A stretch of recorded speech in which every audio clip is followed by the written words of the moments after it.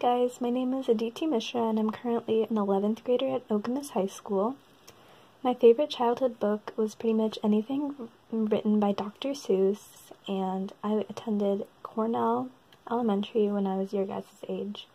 A fun fact about myself is that I play 3 instruments, which include the clarinet, piano, and the saxophone. So today I'm going to be teaching you guys the colors of the rainbow in Spanish.